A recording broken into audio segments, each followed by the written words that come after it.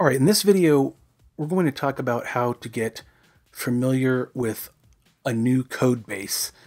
Either you've started a new job and you want to get familiar with it, or you're going to work on an open source project and you want to get familiar with it, or maybe you just want to know how something was built, how something went from hello world to being a very popular package that's out there that a lot of people use. The example I'm going to use today is Delta. And what this does is allows you to view the diff output from Git. And you get this automatically with Git, but this gives you a prettier output, gives you some better ways to navigate, and a lot of other features. But this is not a video about Delta. I'm just going to use Delta as an example. But I do recommend that you go out and check out Delta's features. They're awesome. But again, you can do the same thing with whatever viewer you have set up to view diffs with Git now, but you should check this out. When a new code base enters your life for work, open source, or because you just want to see how a very popular tool came about, you can just go out to GitHub and look at master and just go through the code. And that's fine. That tells you what they have now and you can learn from that. But an even better way to do this, whether it's work or open source, or you're just trying to learn a new language or learn about software design, is to go through the history and see how it all came together from the very beginning when they first did their first init commit to where it is today, or maybe at least up to where the first release was.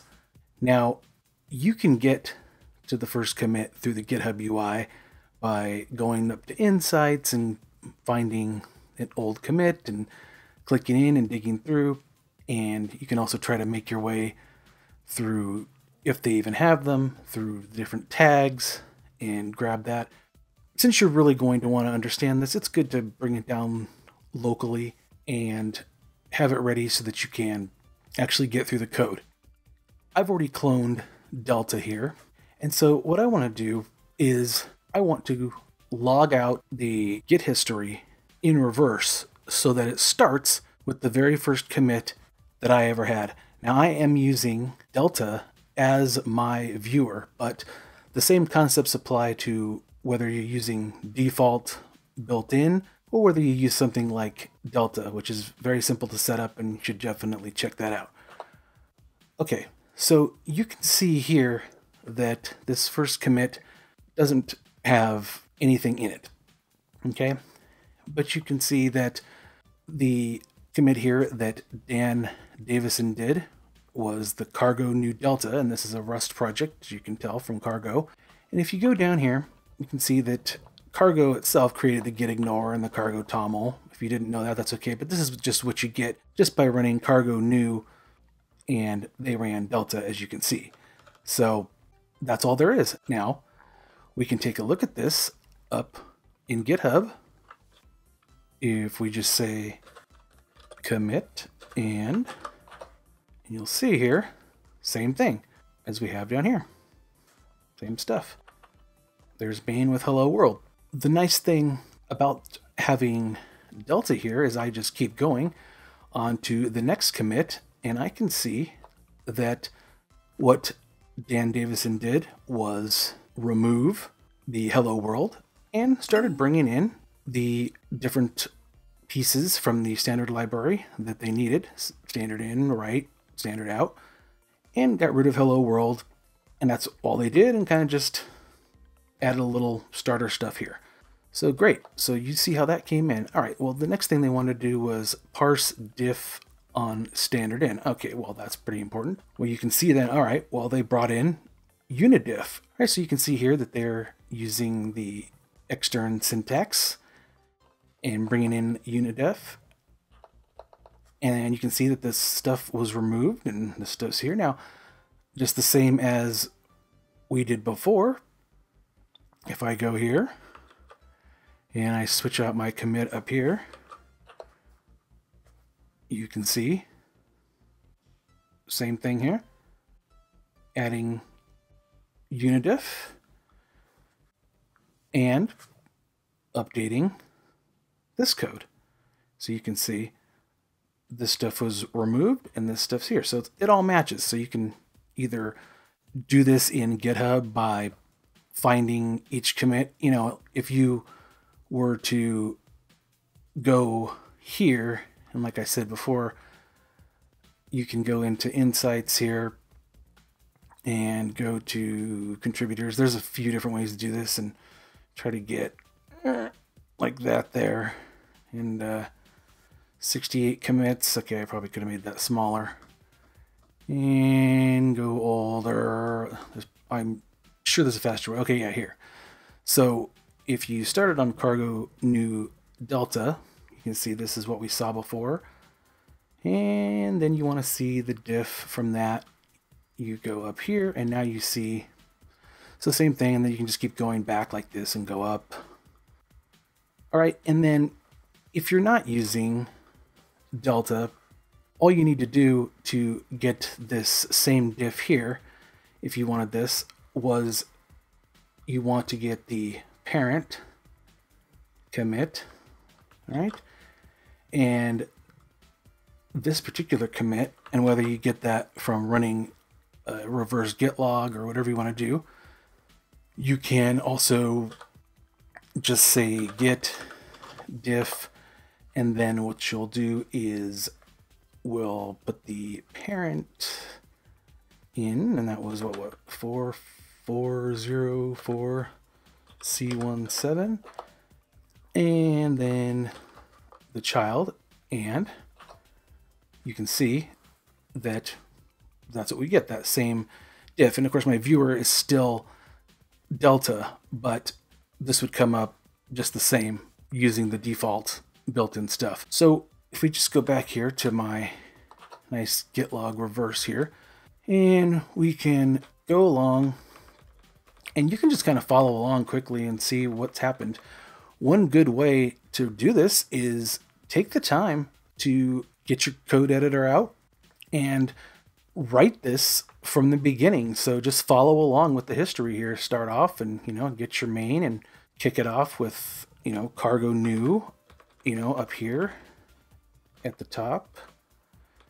So we just, start from the beginning here and work our way through.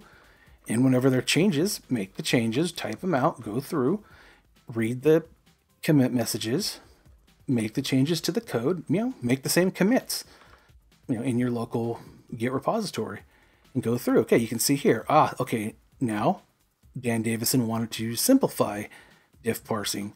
So they added in this parse patch. And, back at the time that they did this, they're on different versions, but you probably just want to follow along with the same versions they used and go through. And say you're doing this with Rust and Rust analyzers is on there. It may say, hey, if you have, say, 2018 idioms set up, it may yell at you for things that are older, but you can ignore that or set that to be quiet. And for the most part, though, you should be fine using whatever versions they have here. So this, now they're using ATTY or ATTY, I'm not sure what that's actually called, and they add it in right here.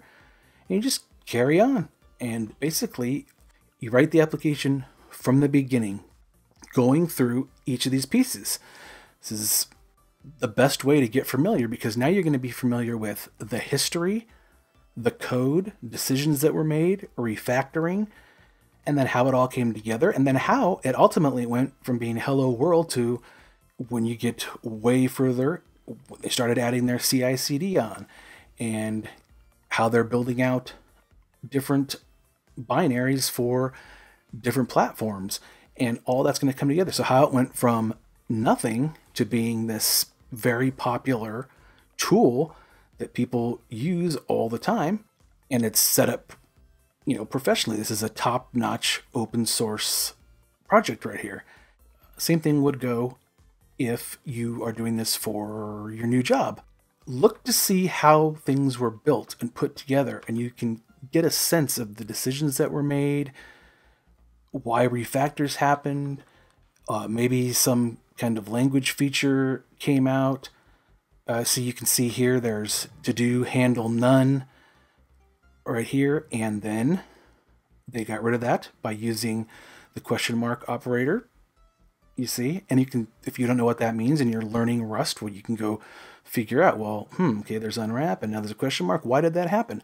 So this can help you learn a language, learn a code base, and also learn how top-notch software gets made, how it's built.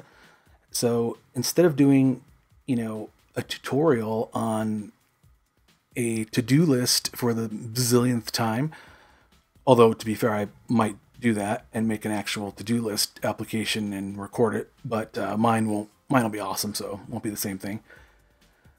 But you can go through and see this. Okay, well, now they needed this, and this is all. Now, we don't know what was going on behind the scenes as far as how some decisions were made. We just kind of see what ultimately happens, but this gives us Dan Davison here really is great about, don't panic unnecessarily. Okay, cool. So we get a really good sense here. And if you look at the top-notch projects out there, you'll get a sense just from these commit messages and what they did and what they changed. And you can just, plow through here and learn the language, learn the code base, and then start learning how things come together as far as how you get binaries out and how you set up GitHub actions and good README files and how things get upgraded and how releases are set up. And you just can get all the way through this and do all this. And it's really nice. You can do this again with Git. You can also just go through this piece by piece by going through the GitHub UI. And you can set these up to be, unified, so you can see things together. And you might like that view better. However you like it.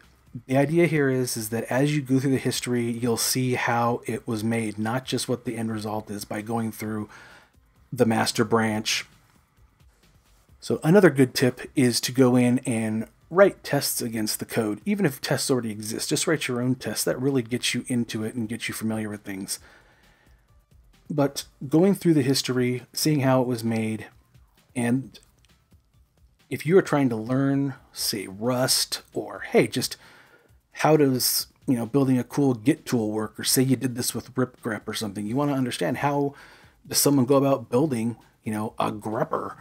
Well, you could also walk through ripgrep, which also has a very nice history like this that you can go through. Go through the history, see how it's built, and build it up. Go until you've made it through, until you're caught up with now, and you will be super familiar. And as you go through, look at things and try to understand things. So this is just a great way to go through and learn. I hope this is helpful. It's one of those nice things that is good to know, and it does take some time to go through a code base like that. But when you're done doing this, you will be as up to speed as any of the other developers on the team, and you'll be ready to go. Or if you go through something like Delta or ripgrep, something like that, you'll be familiar with Git tooling, or you'll be familiar with grepping. You'll also be quite familiar with the Rust language if you were doing this. Anyway, I hope this is helpful for some people out there. I appreciate you watching. Please like and subscribe, and we'll see you next time.